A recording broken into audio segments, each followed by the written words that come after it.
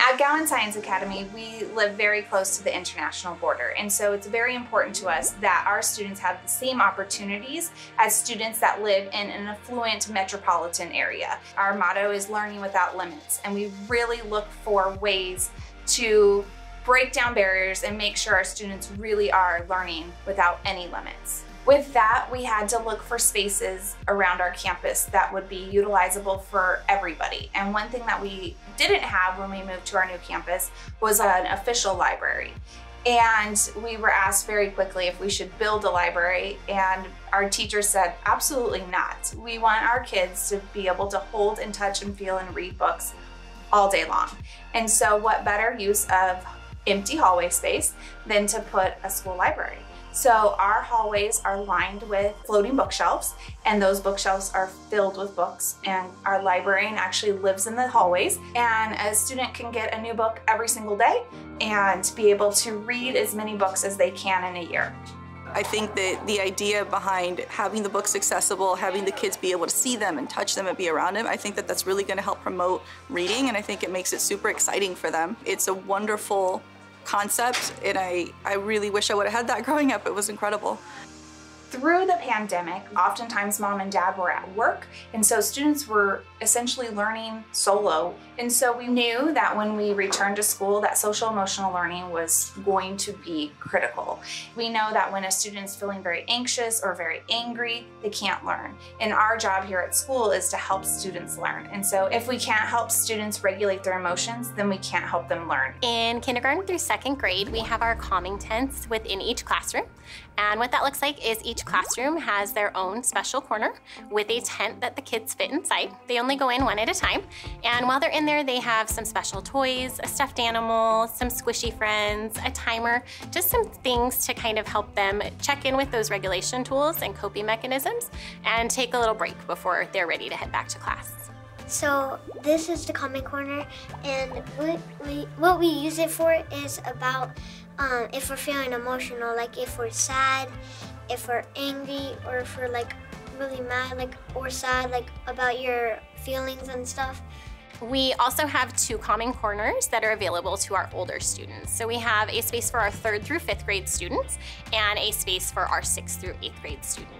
Those calming corners are of course larger because our bigger students need more space to spread out and relax, but a lot of the same tools are there, as well as motivational tool cards and books, just opportunities for them to have what they need in the moment to regulate.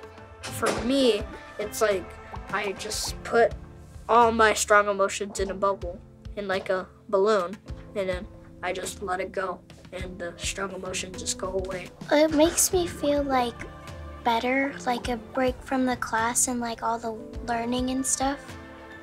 And like instead of crying in front of your peers, it's like instead you could do it here. I think eventually this is not something that everyone's supposed to rely on a daily thing, but it does help for every once in a while thing. It's like a save me thing if you're feeling too stressed and you're not able to handle what's happening. I think that our adoption of the zones of regulation and our calming corners is so important because we had kids coming back from the pandemic with so many emotions. Not having peers to interact with every day, we had students who were having outbursts in class because it was just so noisy and it was so many people, and transitioning back was just a lot for them. So giving them the opportunity to go take a break when they are feeling those strong emotions has been such a great way for us to say, we see you, we hear you, and we're here to support you with that. So with any new initiative, we have to have results. We can't just create something and then not measure the success of it. We have seen decreased absenteeism, which was really important because the pandemic really increased absenteeism tenfold. And so when we host outdoor activities and we get kids outside, especially in the learning classroom outside, as well as in the library outside, they want to be here. They know learning's fun. They know every day's different, and they don't want to miss a day because they might miss out on some really fun activity. And so with that, we partnered with A for Arizona to create some outdoor learning spaces that also give us more square footage on our campus. They allow for our students to have different opportunities to learn and different spaces to learn in. Teachers utilize our outdoor classroom in a variety of ways. They use it for lessons that they may not be able to do inside of a classroom as successfully. Our science classrooms utilize that. We do some chemical needs that need some ventilation. It's a great space to do that in. Our math teacher utilizes it. Our outdoor library, they love the fact that they can get a book at recess and they don't have to wait. I think the outside library is next level. To me, the library was always something that was kind of sacred and like inaccessible, and it was really only like certain times that I could be around it. To see my daughters just be able to have the opportunity to kind of be there when they're at recess and to be able to be around, you know, books and have sort of a lounging area for it is incredible. It's something I wish I would have had growing up, and I'm really, really grateful that my children have the opportunity to be a part of it. If I were to talk to another principal, then the number one thing I would do is get a team together, and probably your whole team, and create a vision. What do you want your school to be? What do you value? What makes sense to your team? And then from there, create it and make sure that there is no obstacle too big.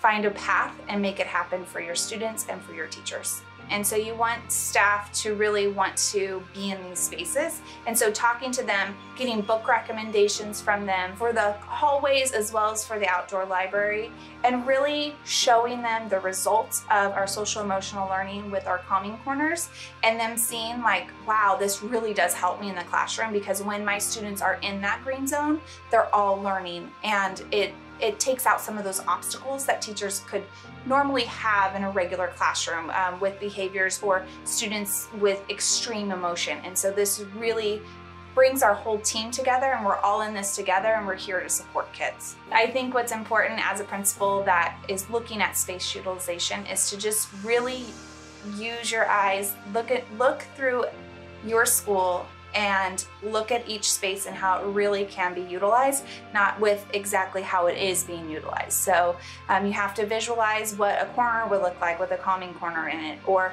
what would it look like if we put a bookshelf right there. So really looking at your campus as a place for students to be and learn versus just a building full of classrooms.